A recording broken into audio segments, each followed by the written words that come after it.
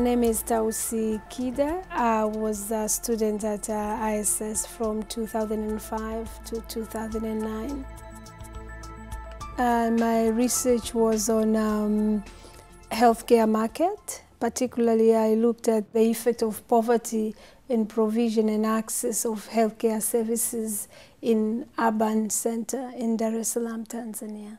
Myself, I live in Dar es Salaam, and I'm surrounded with poor people, the neighbors, friends, and relatives, and you can see how people suffer in financing healthcare services in the current system.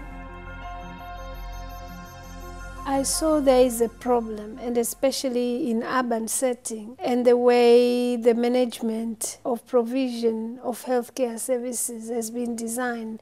I saw there is a need to study the current reform and to improve it. And as an economist, this is where I came in.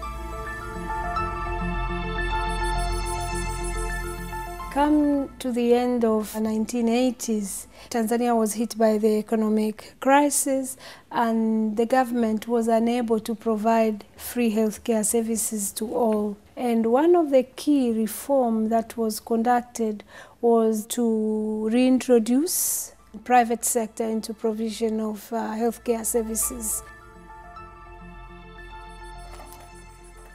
This is my thesis, and the title is The Systemic Interaction of Urban Poverty and Healthcare Market in Tanzania. The current healthcare market is highly segmented.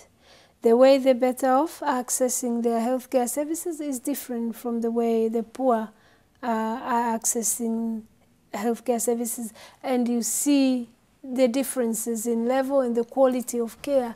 So actually here, I was trying to demonstrate where you live matters in accessing decent healthcare services.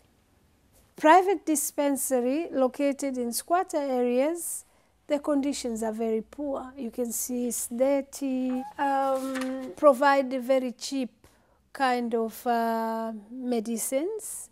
They can even go and buy fake drugs.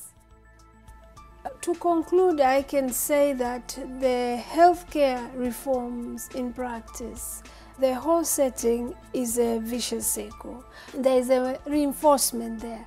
You get what you have paid for. So they can afford to pay very minimum, and they receive services of very low quality.